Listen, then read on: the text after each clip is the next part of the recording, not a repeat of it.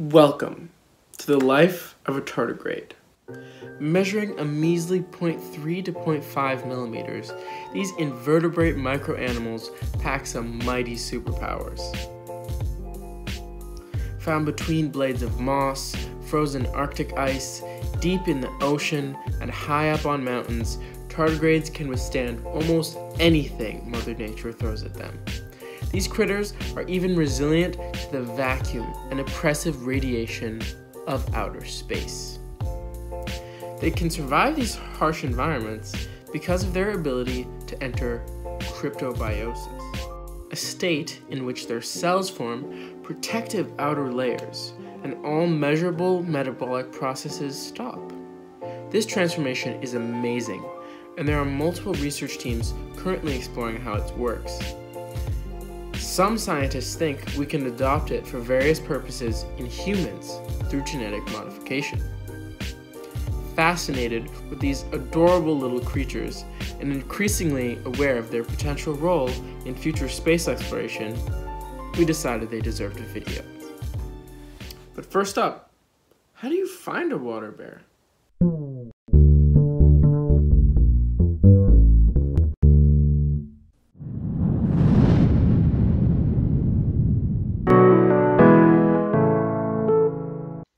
Hi, I'm Avik Wadivkar from Essence of Reality, another YouTube science channel. Now, here's what you're going to need to find and capture these tardigrades. First, a paper bag or envelope. Preferably, don't use plastic because it encourages mold to grow and retains water.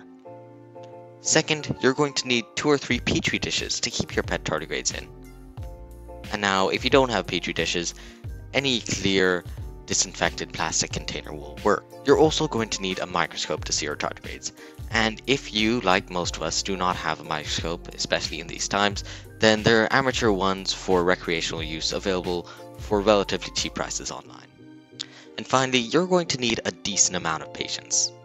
Now, step 1 is finding a water bear. Tardigrades are most abundantly found in wet moss, lichen, or even leaf litter. Look for damp places in forests, around ponds, or even in your own backyard. Now, step 2 is in the petri dish. After collecting samples from your chosen place, put some of the sample in each petri dish. Again, if you don't have a dish, any transparent plastic disinfected container will work. Now steep the piece in 1 centimeter of water, preferably distilled water. Soak it for 24 hours at room temperature so any tardigrades in a cryptobiotic state have a chance to come out. Finally, squeeze the water from your moss into a second petri dish. Now, step 3 is inspecting your tardigrades. Use a microscope with 15 to 30 times magnification to try and find your tardigrades. It's useful to have a backlight or side light to highlight these water bears. Look for something that looks like this floating around. 4 pairs of legs with something in the back pair looking like a tail. The tardigrade shows something akin to a piece of shrimp. If you find one, well, congratulations. But if not, well, you have to keep on looking.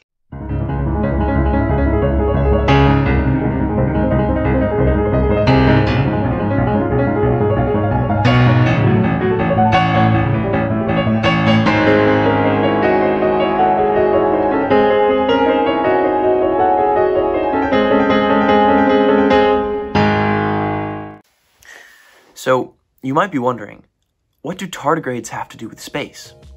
Well, tardigrades became briefly famous in the summer of 2019 after a spacecraft crash-landed on the surface of the moon, dumping its contents, including tardigrades in their cryptobiotic state, onto the region. Given their extreme resilience, many half-joked, half-wondered whether we'd accidentally populated the moon with terrestrial life. In a recent study, scientists at the University of California, San Diego investigated a damage suppression protein known as DSUP, known to protect tardigrades from extreme conditions. Researcher James Kadonaga of the experiment reported, "We now have a molecular explanation for how DSUP protects cells from X-ray irradiation. We see that it has 2 parts, one piece that binds to chromatin, and the rest of it, forming a kind of cloud that protects the DNA from hydroxyl radicals." But protection from radiation was not this protein's original purpose.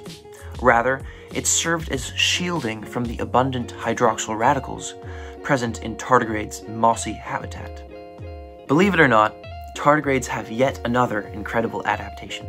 According to this PBS article, water bears use a protein called CAHS that creates a 3D network to protect tardigrades' other proteins from unfolding and combining with each other, a process that can lead to cell death. The team responsible for this discovery hopes to use it in a variety of protein-sensitive applications. For example, they could completely replace the expensive and energy-draining refrigerators necessary to keep vaccines and blood banks viable, increasing accessibility to essential medical supplies for a fraction of the price. What we're describing here pertains to a fascinating subject called biomimicry, copying brilliant ideas in nature for human technologies. Scientists today are wondering, could the implementation of protection proteins in humans eventually enable resistance to harmful space radiation, letting us live longer and easier in space? Could we capture the life-prolonging effects of the CAHS proteins too? Could we enter cryptobiosis for decades of space travel, only to arrive young and rejuvenated in a foreign paradise? Sound too good to be true?